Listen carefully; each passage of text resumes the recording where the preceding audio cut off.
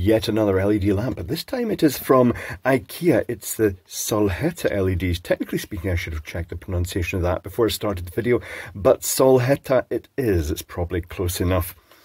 This one is non-dimmable. It's 2700K colour temperature, which is a warm white, and it says 25,000 hours. I'm inclined to believe that's probably true with IKEA.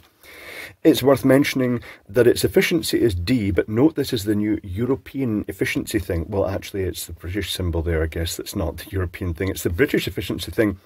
In the past, these LED lamps would have been A+++++.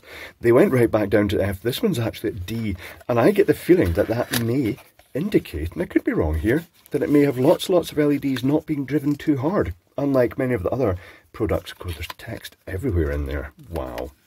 So much text. Let's put it into the lamp tester and give it a test. Looks, actually it's not that warm. It's quite a fierce. It also says 6 watts. What's that? Oh, where's the other one? What's going on there? Is this the correct lamp? Oh, it says 4000K in this box. Someone's been shuffling lamps. Or is it just mislabeled? 470 lumen. This looks as though it might be the right lamp. Oh, that's better. It's not that bright. Okay. The other one, well, that's exciting. 3.4 watts, as indicated, and it is that warm white. What happened there? Someone has clearly been emptying boxes out and stuffed a wrong lamp in. I don't even know they did these ones. We'll open both of them. That's the answer. We shall open both of the lamps. Rightio, let's start with this one, whichever it is. We'll work it out when we see the inside. So I'm going to squeeze the plastic in and use unreasonable force to try and part this from the base. As one does, that is well glued on.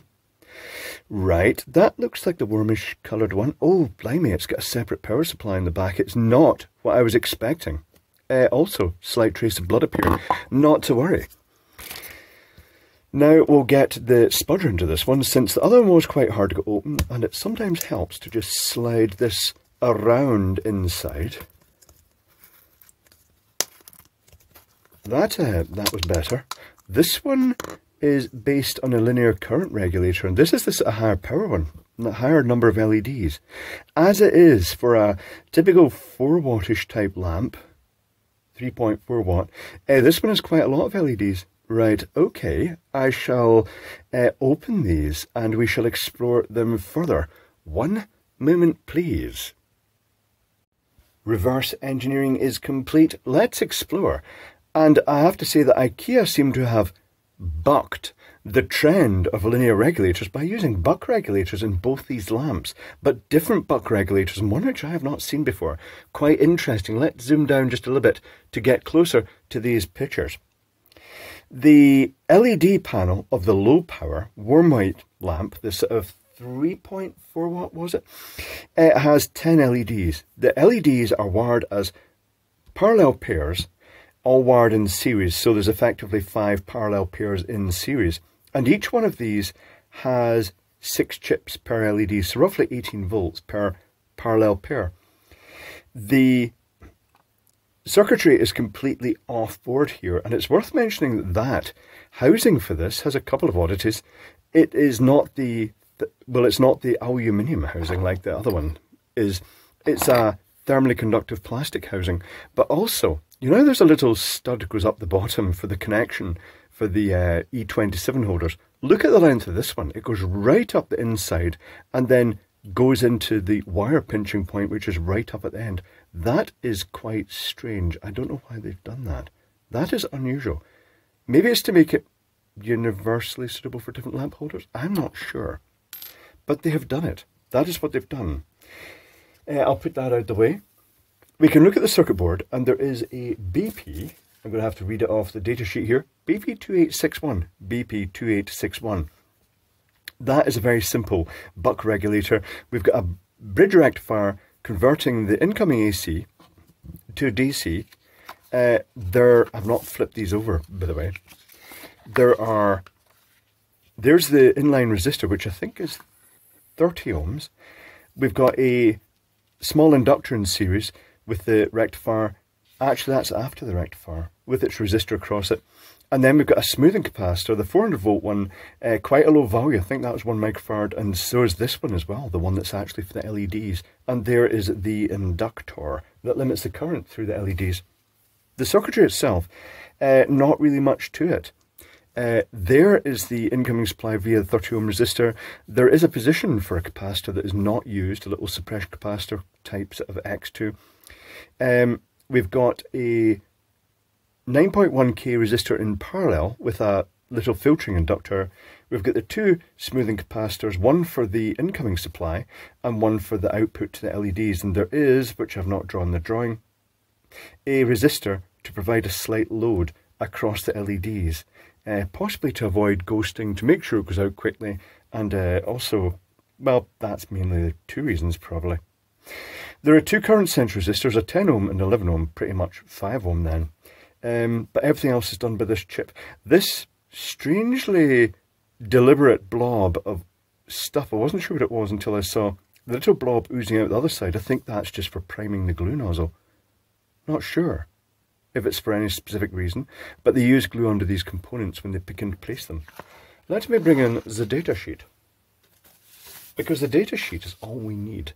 I shall zoom out of it. The data sheet, I've added the 30 ohm resistor where they've shown a fuse, so it's because it is a fusible resistor. There's the little capacitor that is not used.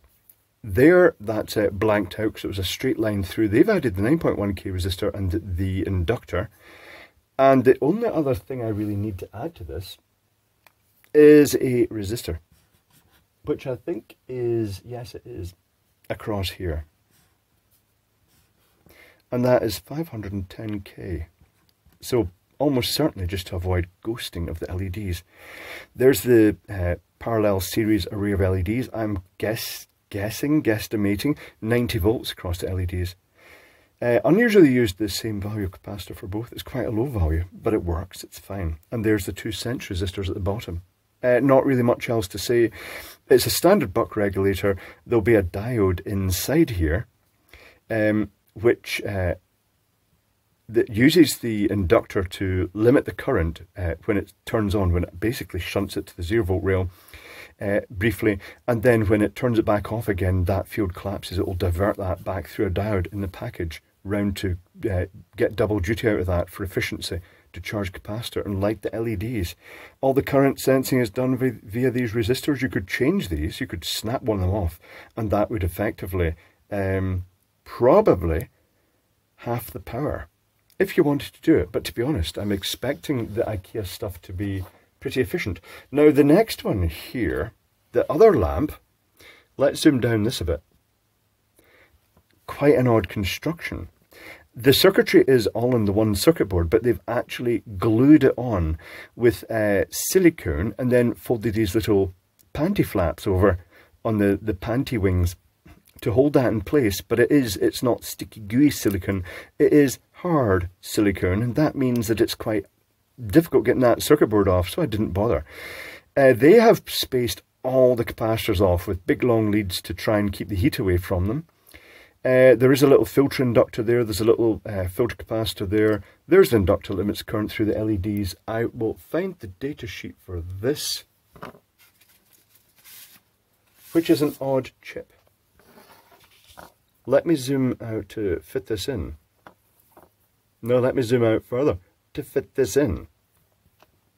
So what we have here this time, there is a 10 ohm resistor in line. They've added a 68 nanofarad capacitor and a little filtering inductor in the series here. I don't see a resistor across that. There's usually a little shunt resistor to as a damping resistor across the inductors. The bridge rectifier is in here. Effectively what they've got here is what I often draw as the bridge rectifier. So they've got the AC going in here, and they've got the negative and the positive going out like that. Note, see these earth symbols here? They're not earth, they just mean the negative. They're just a reference for the circuitry's ground reference, it's 0 volt reference, it's not actually mains ground. And then after that, it is just the same thing again. They've got that little diode in there. They've got the current sense resistor there. Current sense resistor. Now there's a thing. Where's the current sense resistor? Oh, there it is. 1 moment, please. And resume. It's 8.2 ohm in parallel with 12 ohm. They are on the front, so that's not too hard a hack. Theoretically, you could whap one of those resistors out and change the power rating of the lamp. More critical with this one because it is going to get a lot hotter. The LEDs are 3-chip LEDs, and there's 18 of them in series, giving, I estimate, 162 volts. There is a 50k shunt resistor across that, which that seems quite odd. I thought it would have been higher than that. I thought it would have been 500k, but it definitely says 503. 50 and 3 zeros, 50k. Strange.